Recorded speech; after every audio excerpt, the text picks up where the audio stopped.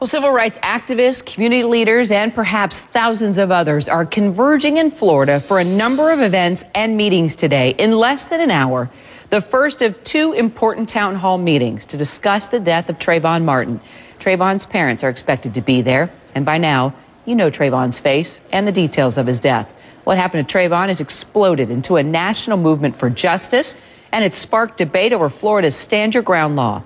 When I say national movement, this is what I'm talking about. Today alone, nearly 20 events all across the country for Trayvon, not just in Florida, but from Pennsylvania to California, Iowa, Michigan, Atlanta.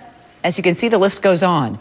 And today is especially poignant because it was exactly a month ago today that Trayvon was shot to death by neighborhood watchman George Zimmerman, who claims it was self-defense.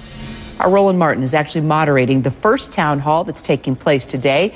Roland, as we mentioned, there are two events in the community today. You're moderating this first one, right, organized by Bar Association and Trayvon's family. The second town hall later tonight, organized by the Sanford City Commission.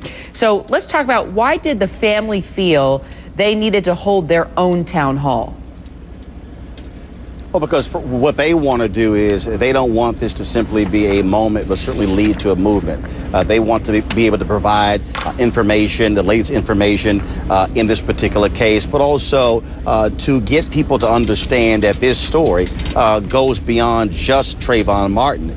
To your point, so many folks across this country have been galvanized by this story. I've been getting stories from other people, shootings in other cities as well, and they would like to have investigated. And so that's really what their aim is, to be able to provide as much factually up-to-date information as possible. All right, let's talk about some of the new developments, Roland, that we just found about this morning. First of all, a few members of the new Black Panther Party now offering this $10,000 bounty for George Zimmerman's capture. Can you tell me about that? And also, I'm reading there have now been death threats against the Sanford police chief. Are you going to be addressing both of these issues at your town hall? Well, of course. I mean, I talked to the New Black Panthers on yesterday. I've covered them for actually since their founding, when Khalid Muhammad, the former national spokesman for the Nation of Islam, was involved with them. And first of all, they are doing this without the permission of the family. They say they don't need it. They say that they simply are tired of these kind of events happening and folks not brought to justice. But I also talked yesterday with attorney Ben Crump, and what he said is the family does not authorize this. They do not want it to happen. They made it perfectly clear that if George Zimmerman is arrested, that it will be done by law enforcement officials and no one else.